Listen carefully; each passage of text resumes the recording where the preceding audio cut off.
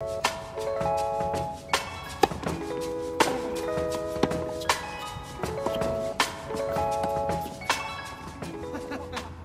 I finally got my hands on the brand new RF01 from Wilson and Roger Federer. Now, as you can probably tell, I am quite a big Federer fan. I mean, who isn't? I've been using his rackets for almost 10 years. So as soon as I heard that Wilson were launching a new Federer range of rackets, I was really excited to see what they had to offer. So the first thing that I'm going to speak about is the aesthetic of the racket. Now, I don't think they could have got this any more bang on. I mean, that butt cap with his logo is just an awesome touch. And I'm really glad that they stuck with the predominantly black frame. I just think that black makes the racket look so classy. And obviously that ties in pretty well with Federer's image because he's known for being one of the classiest players that's probably ever played. So I think that I can't flaw them on what they've done embodying him in a racket. So what are the specs? So it's a 98 square inch head. Now, because this racket was designed for if Federer carried on playing, he would have needed a slight increase in power and spin just to help him shorten points even further to be more efficient. The weight sits at 320 grams, making it slightly lighter than the previous RF97, and in my eyes, a little bit more user-friendly. I'm really glad that they stuck with the 16-19 string pattern. For me, the modern game, players are getting loads of spin. You need as much help from the racket as possible. So these are the more in-depth specs for all those racket nerds out there. You know who you are. So now for the fun part. What are my honest thoughts on the RF1 Pro? Now, as I'm not sponsored by Wilson yet, I can give my honest thoughts on this racket.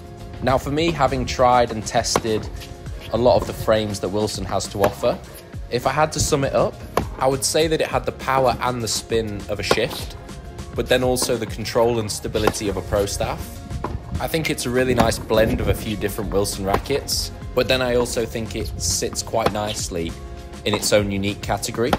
For me, the weight and the balance make it so much more user-friendly than the RF97. I felt like there were a few times where I didn't quite get my body in the right position, but because the racket's so maneuverable, I could just make a quick adjustment with my wrist and bring the ball back into the court. Whereas if you got it wrong with the RF97, you really knew about it. So the sweet spot on this racket felt pretty big.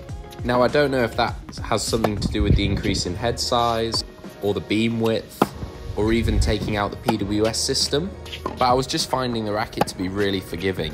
I mean, we were training in pretty difficult conditions. It was really windy, and I was actually playing at Wimbledon on their hard courts, which are pretty responsive, pretty bouncy, which is normally a single-hander's worst nightmare.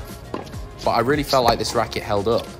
I felt like it was easy for me to generate power, generate spin.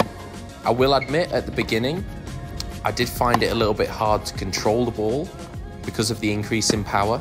Now, I normally use a 97 RF, so I did have to make a few adjustments, but after I'd bedded it in, I started to really enjoy playing with this racket. So what did the RF1 add to my game? Now, apart from the obvious slight increase in power, slight increase in spin, the main thing that I got from this racket was how maneuverable it was, and just how it allowed me to play. So I was able to stick to the baseline a little bit more and take a few more balls on. Because of the weight and the size of the sweet spot, it meant that my contact was just slightly more guaranteed. So I could take on balls that were coming in quicker or bouncing deeper pretty confidently. So for me, this racket is very versatile. I could actually see it suiting quite a lot of different game styles. So what's it like on the defense? So going back to that maneuverability, when you're on the stretch, you haven't quite got your body behind the ball, this racket really helps you out. I found that when I was pinned in the backhand corner, it gave me that slight bit of zip on the slice, which allowed me to work my way back into the rally a little bit more, even off balls that were coming in heavy with a lot of spin, quick. So on the attack, I actually had quite a lot of fun really letting the ball go with this racket, just really getting some speed through the ball and stepping in and crunching it. And I was honestly just loving hearing the sound of the racket, just really solid on contact. And it was quite satisfying to hear it as well afterwards, just through the amount of speed that I was getting through the ball. and how much I was really able to let it go.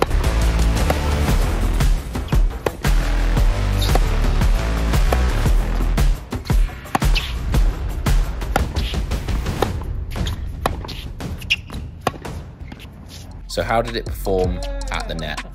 Now, before this practice, I had this racket strung up to exactly my specifications, 57 pounds with head links tour at 130 gauge, which is a pretty stiff setup.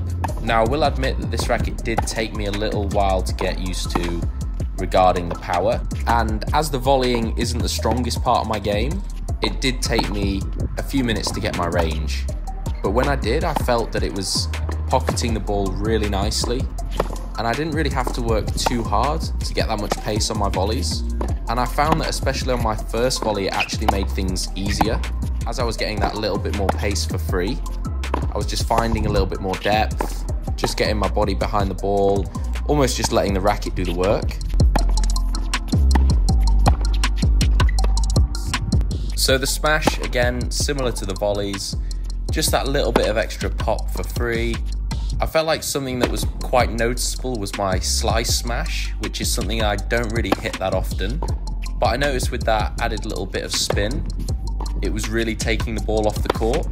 There wasn't a huge amount of difference between my regular smash. So I was really interested to see how this racket would affect my serve.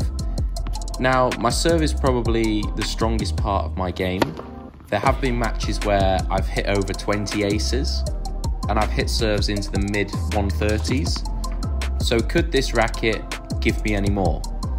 And to be honest, it didn't add a huge amount to my first serve. I'd say the pace was very similar to what I got on the RF97. I probably got slightly more spin on the body serves and the wide serves than I normally would do. But the two areas that I can really see this racket succeeding on serve for me are the overall efficiency and comfort. I feel like I'd be far less likely to get injured using this racket on serve because it was just so much more easy to use. And then also the big difference that I noticed was the second serve. How much more spin I was able to get. It really seemed to bite the ball and kick when it hit the court on the other side. So, will I switch? Honestly, I'm not sure yet. I did really love playing with this racket. And as far as I'm aware, they are discontinuing the RF97, so I will have to switch at some point. But there are a few more frames that I have to try out first, and I'll be filming reviews on all of them. If there are any frames that you want me to try out, let me know in the comments. And if you have any feedback, as always, I really appreciate it. So feel free to drop some below. And if you can subscribe to my channel, that would really help my journey and allow me to keep bringing you tennis content. So thank you for watching again, and I'll see you next time.